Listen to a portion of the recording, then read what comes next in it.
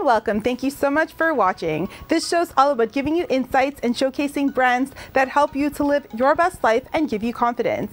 As always, I want to kickstart your morning with some motivational advice to help you to feel inspired and energized to start your day.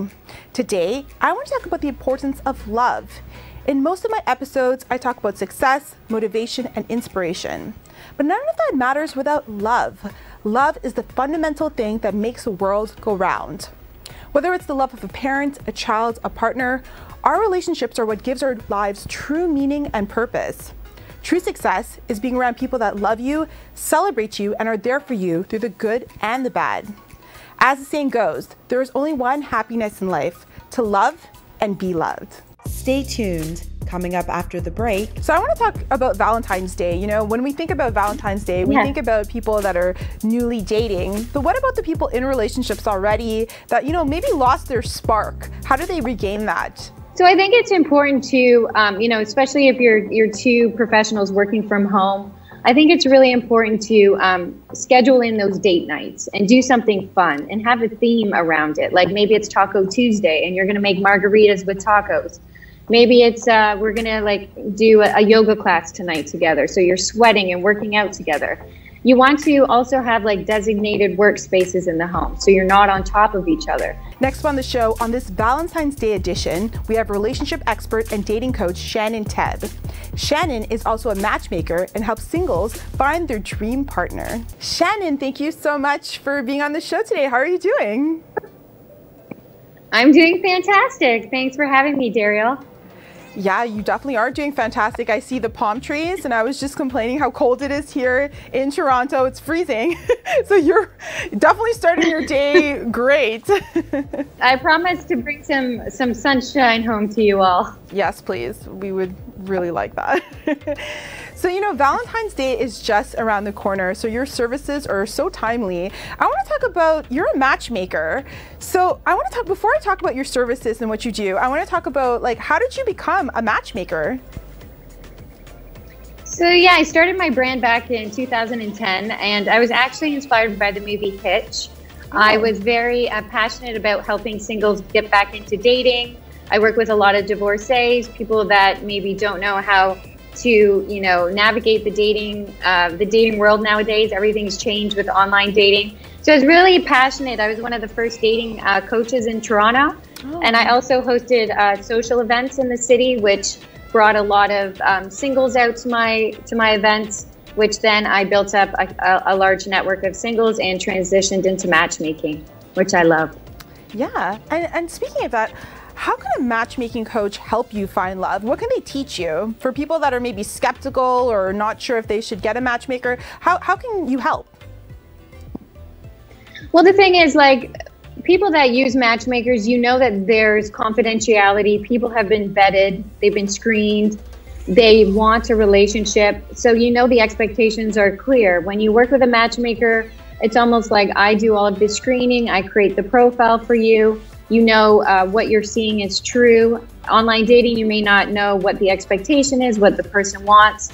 And if the photos are up to date, there's a lot of things that sometimes are fake on online dating profiles. So by working with a matchmaker, you know that there's that level of security, confidentiality, and it allows me to manage your dating lifestyle. So less work on your end, and I help manage your dating life, which is really important for business professionals that don't want to be online and swiping and messaging.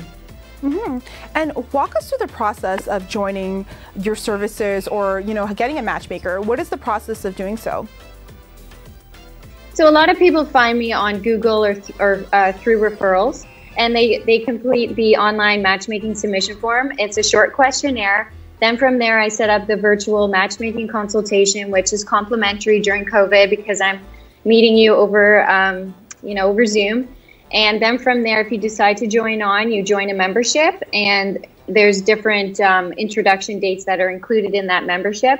And then I create your profile for you. We add in your best photos, and then the matchmaking starts. What kind of criteria do you use to link people together? So I'm a very visual matchmaker as well. I try to visualize the two singles together because I believe that you can match on paper, but there also has to be that level of chemistry and sparks and excitement.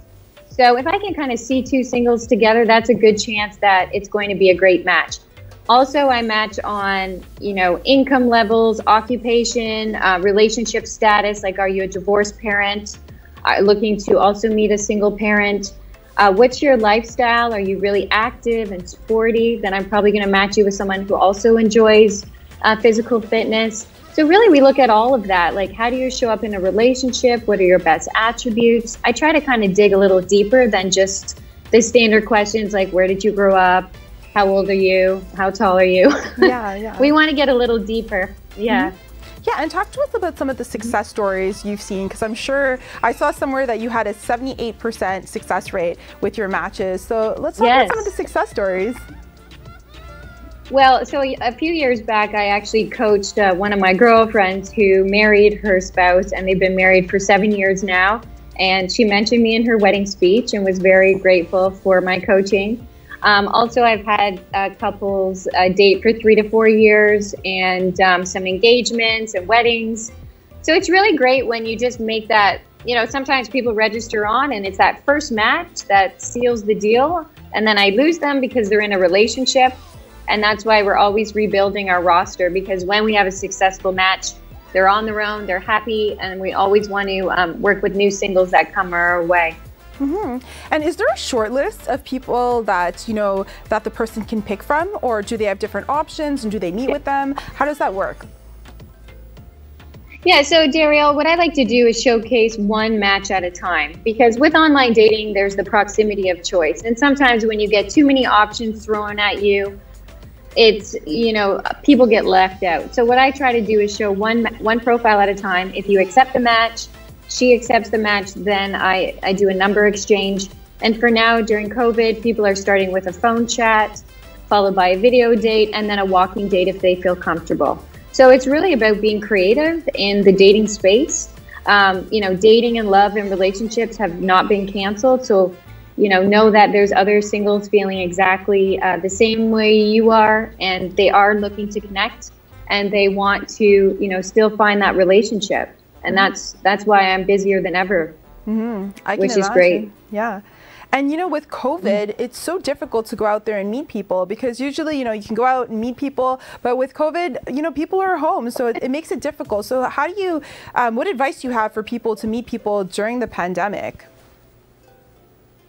Yeah, so one thing that I started, and it wasn't really for singles, it was just for community, is I created a Facebook COVID cooking group, which allows you to showcase your recipe and put and showcase your photos. So that's really grown. I think it's up to 400 people, but it's a great community of singles, people in relationships, everything. But you never know who knows somebody, or who has a single, uncle or brother that would be a good fit for you. So I think the first tip would be, staying active in your community virtually, and joining new groups, and taking up new hobbies and interests, whether it's learning Spanish, whether it's a virtual yoga class, or joining like a Barry's boot camp, where you see that there's other people involved, and you can kind of be like, hey, I saw you on Instagram on the live. So there's really ways to get creative and create new conversations and connect with other people. Don't isolate yourself. And if you do need help, reach out to a matchmaker, reach out to a dating coach, do your research,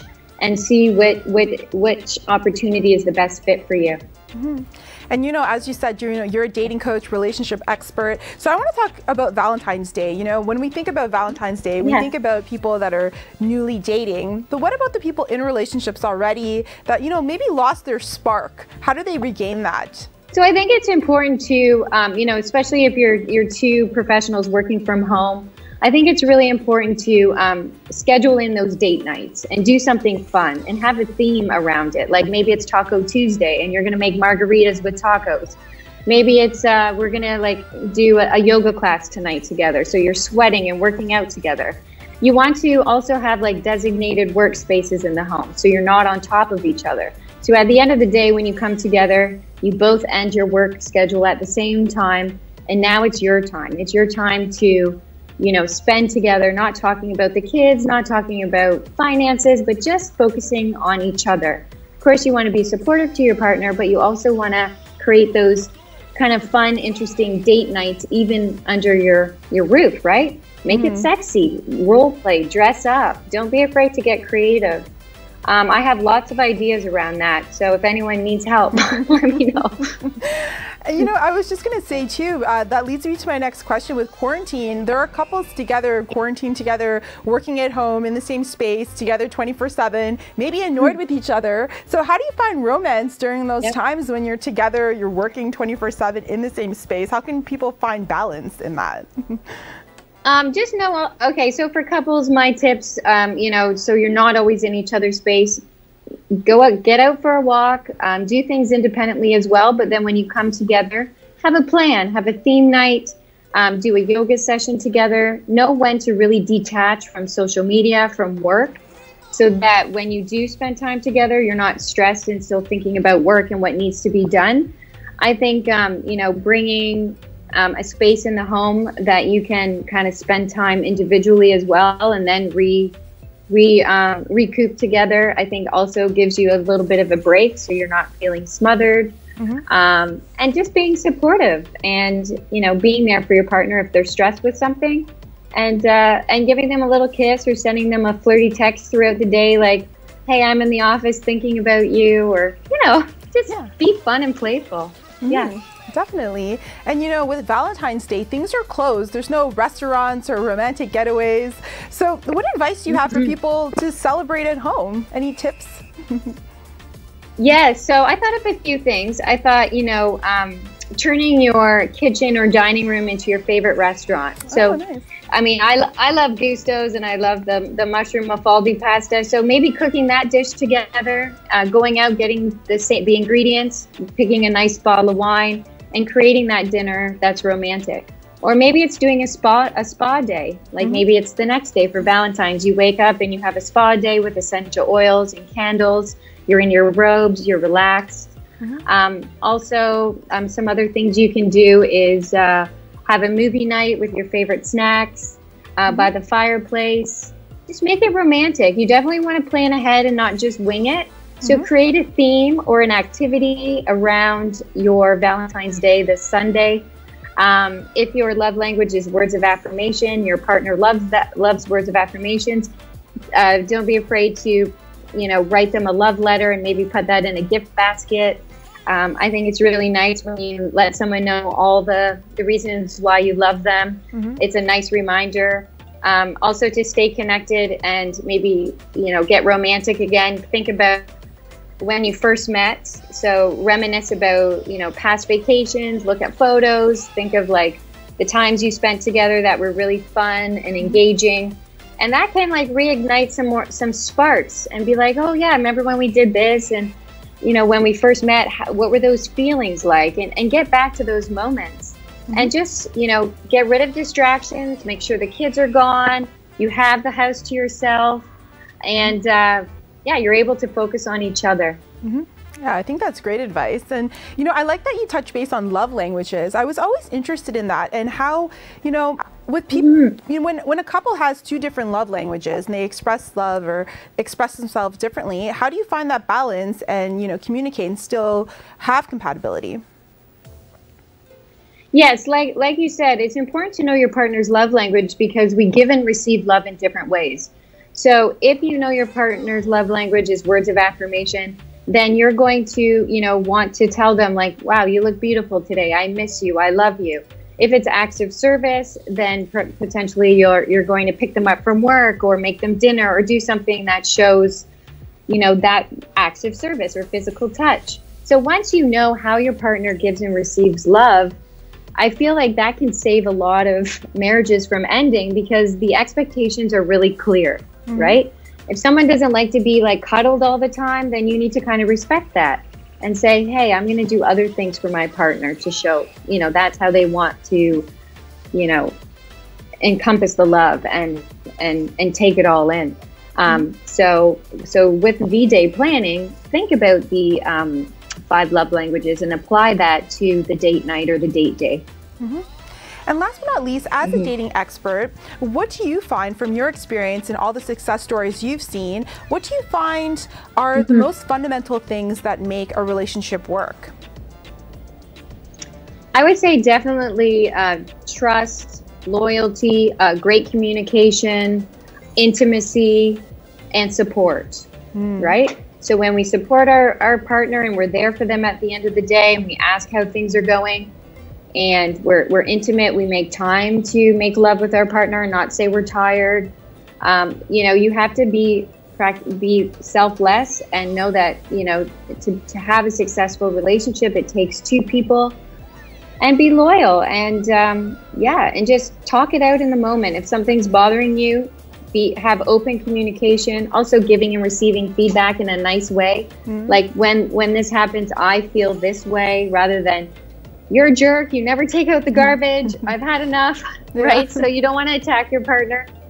You want to share, like, sometimes when I don't hear from you during the day, it makes me feel like I'm not a priority, or I really miss you, and like having that text during the day is really important to me. And once you communicate that, then things will change and things will work to your advantage. So don't be afraid to have those important conversations that you are looking for answers for.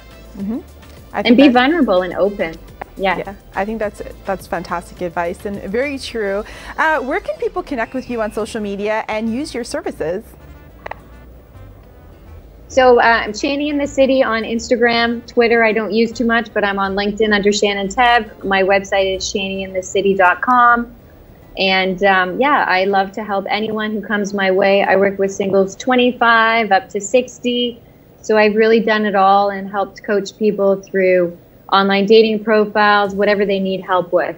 I believe we all have our own stories and our own, you know, dating strategies that we want to work on, and don't be embarrassed by that. Just, you know, ask for help. And it's nice talking to somebody that's not your mom or your sister that's going to give you advice. That, you know, I'm very open and honest and give the constructive feedback. And our goal is to get you 100% date ready. Very nice. Well, Shannon, you're great at what you do. It's much needed, especially right now. But thank you so much for being on the show today, and enjoy the beautiful weather in Costa Rica while we are freezing here in Toronto. Thank you. All right. Thank you so much. Thank you. And thank you so much. Tag TV is available on Roku, Amazon Fire TV, Apple and Android TVs, as well as on Apple and Android phones. Watch us live through YouTube and Facebook.